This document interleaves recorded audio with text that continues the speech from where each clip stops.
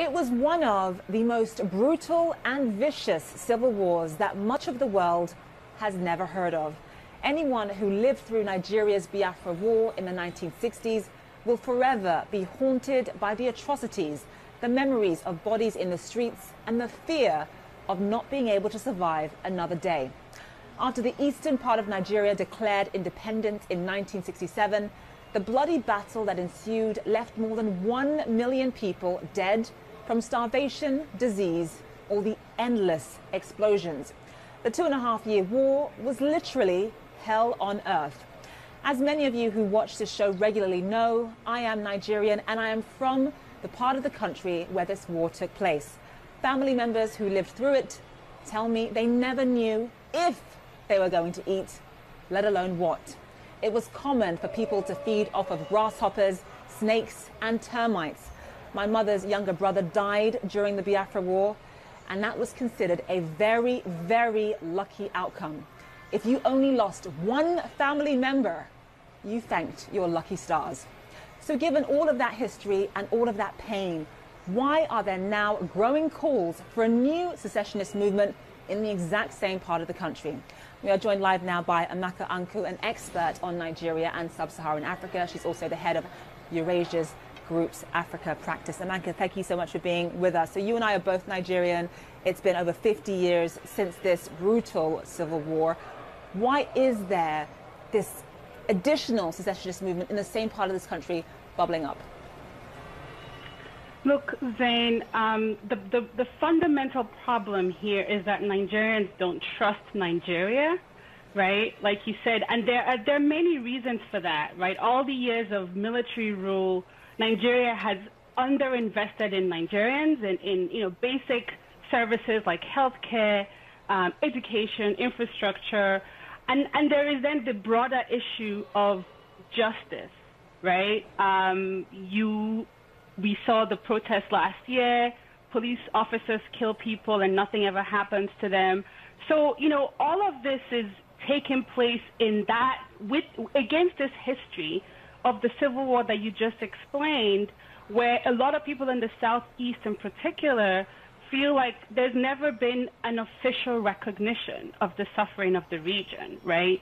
We don't have a day every year where the country remembers what happened and these lives that were lost. That was disproportionately in the region, right? We don't even teach the history in the schools.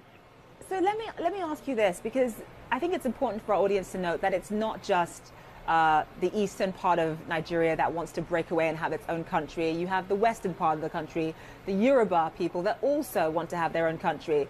Obviously, Boko Haram in the northeastern part of the country, they want to create an Islamic state. It sort of feels as though there are so many different groups in this great nation who have lost faith in this country. So just in terms of the president's strategy here, if there are people who feel marginalized, has the president made any effort to really show these various parts of Nigeria that he understands their concerns and that their voices are being heard? I would say the government is not doing enough.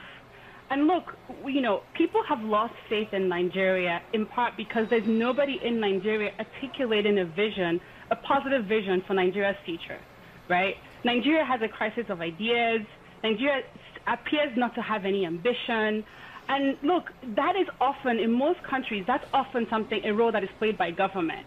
A role that, that to provide a holistic idea about what the country is about and where it's going, to bring people together and drive buy-in. The government is not doing that. But I have to say, Zain, that that's also a role in most parts of the country that is also played by people outside the government. There's a role as well for thought leaders in the country, for private sector participants, to have a constructive vision of where Nigeria should be going, right, and push the government. And that's, there's a symbiotic relationship that can happen here between people inside government and outside government in articulating a positive vision for Nigeria.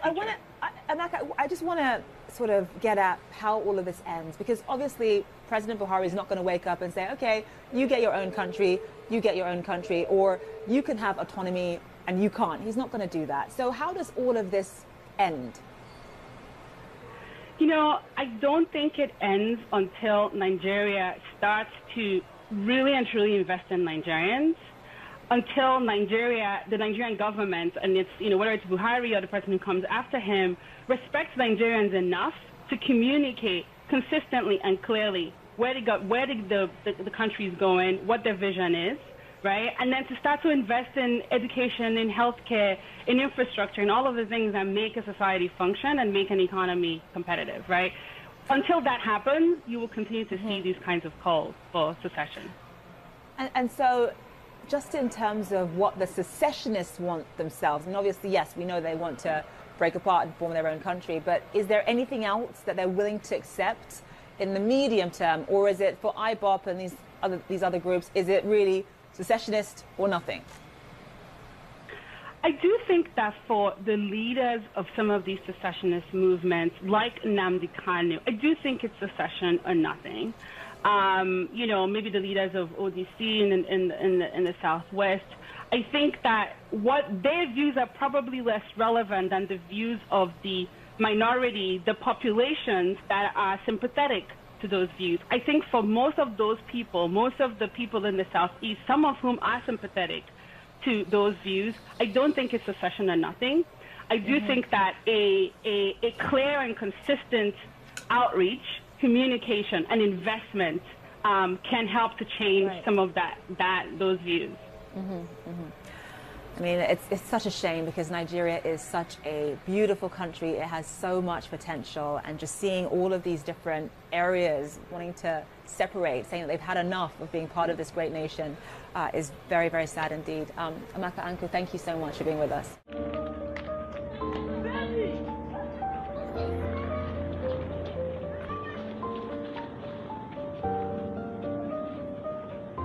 Oda in danger again. It's happening again, the same place.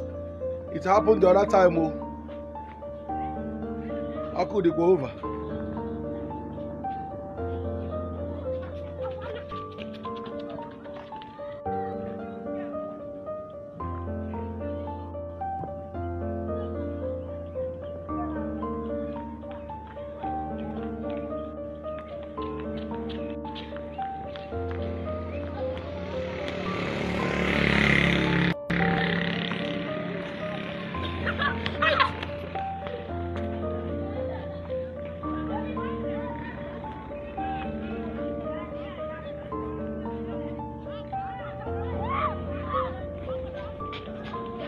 Oda in danger, Oda in danger. Danger in Oda, they're coming. There.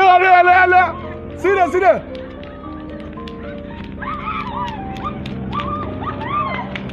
Oda in danger.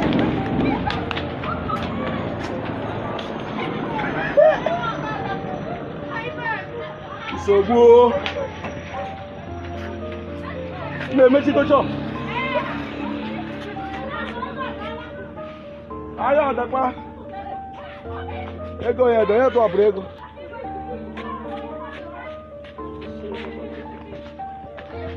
Oda nsogbu nọ n'ụda.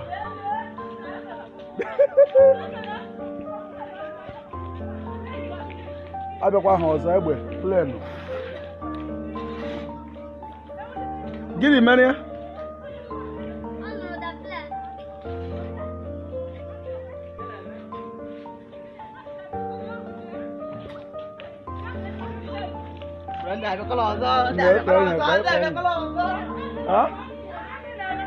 Foto cancel.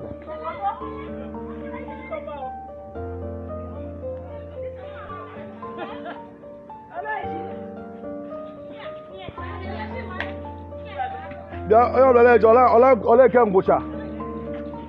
Ole kemgbucha.